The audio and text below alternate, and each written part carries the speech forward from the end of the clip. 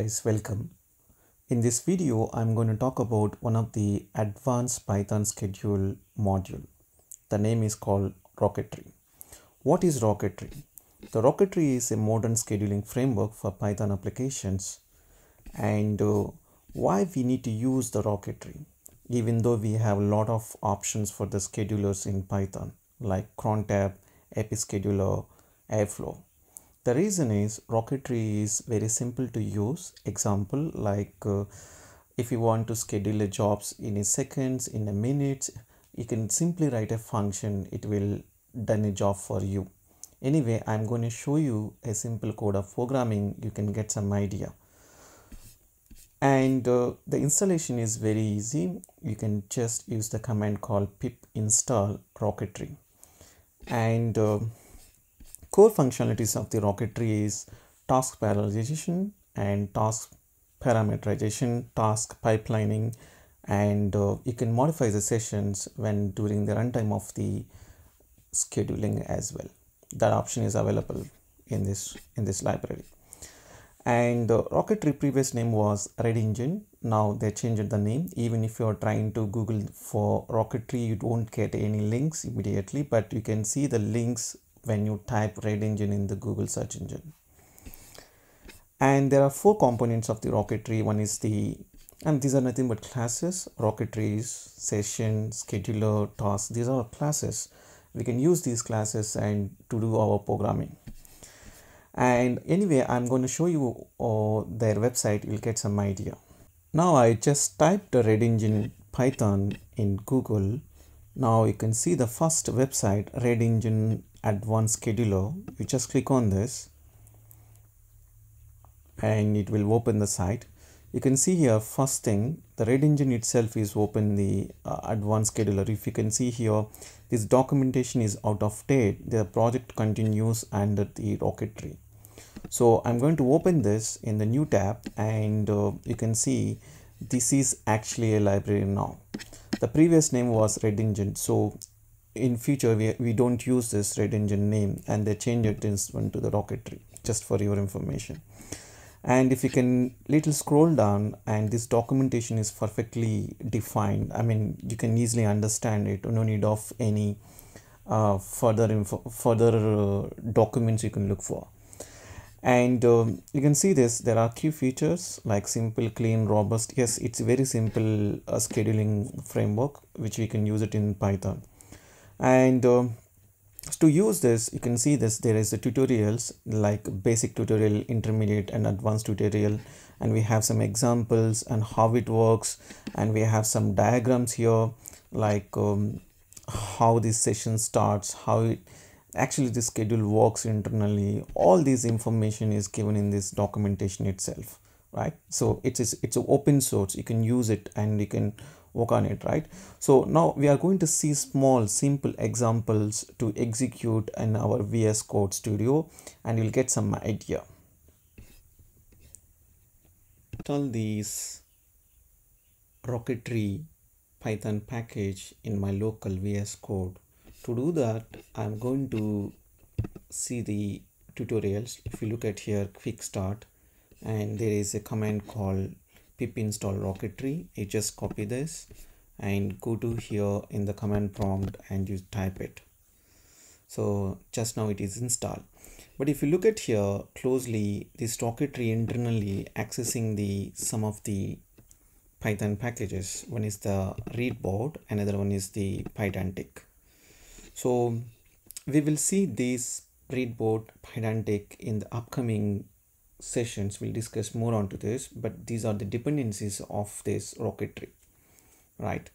Now what I'm going to do, right, I will simply copy this code and will execute for you. So to do this one, just copy this and go back here in the code and you type. And if you look at the code very closely, you will understand much more better here. Like from Rocketry, import Rocketry, this is the module name and this is the class, and this class we are creating an object called app, and this object internally runs the run method. This run method internally call this decorator and it will execute the task, whichever the function you write. Instead of do things, you can write your own function also that will execute for you. For example, I want to execute a task. The task is like, for example, hello, and this I want to run it, right? So what I will do, right, just let me clear this for you. Yeah, now you can type here. So I'm going to execute the command here, python space and job run and .py, right? Okay, fine, sorry, in my case it is python 3, then it will work, right? See, now see hello is printed, but doesn't make sense because this is going to work for daily basis, but I want to change it to the hourly basis. Now little scroll down, or like you can go to the next tutorial or like next pages, basic tutorial, you'll get more idea about it. I want to execute this task every second, then I can see it, right? Every 10 seconds is there. So what I'm going to do, right, instead of this daily, I'm going to write here every 1 second, right? Now this you can do it as Control C. Yeah, let it be Control C. I'm just clearing it. Now I'm going to run this, and you see every 1 second this hello is going to be printed because my job is to print hello in this function. Tomorrow if you want to print some dates, or like you want to execute the sum of two numbers, maybe if you want to do something else in your work, and you can use this rocketry. So it's not just every 1 second, you can change it to the every 10 seconds. You can just mention here 10 and you can change it to the seconds and it will work for you, right? So all this okay, 10 seconds, you can see I given the wrong value here, seconds. It's saying that's key error, so you need to give this is the correct one, seconds. You just follow the documentation and it will save your job, is very easy. Now this Control C, and I'm just going to clear it for you. Then again you just click on the job run and you see every 10 seconds this hello is going to be printed. The thing is, you want to run this job in every 1 hour. If you want to run this job on every 1 day, like you want to run this job on the 2 days, 2 hours, 20 seconds, something like this, you can do it weekly basis, hourly basis, monthly basis, yearly basis, all you can do it. If you want to very specific to the weekly on Monday or hourly after this, you can easily works for you. This is having the very amazing feature. You can try this, and rocketry is also can be used for the logging. You want to see the logs and you want to store those logs every hourly, and you want to store into one CSV file. It works for you. You can use this.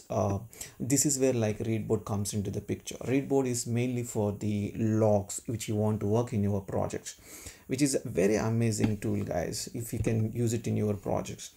And there are something like intermediate level. You can apply these conditions. You can see here at a one time go, you can take these hourly, dailies, and after success, I mean, for example, you have any conditions here, you can do maybe like, for example, your job is successfully executed, then only you want to go and run these daily jobs. Yes, we can do it.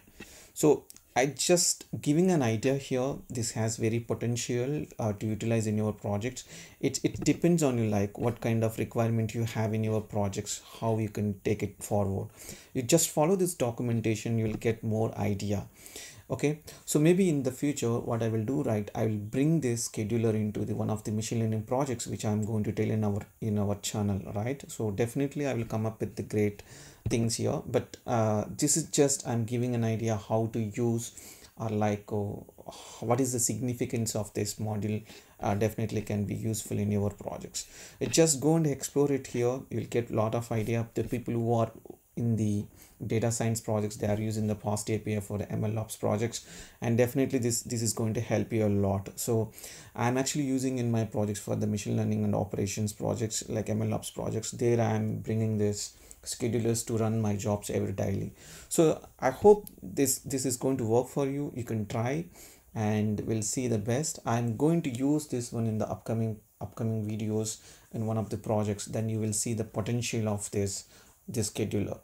Okay, I hope you like it, this content. If you have any questions, you just write into the comment box and let me know what you think about this module. Okay, Thank you so much for watching this video. I'll catch you in the next video. Until then, bye.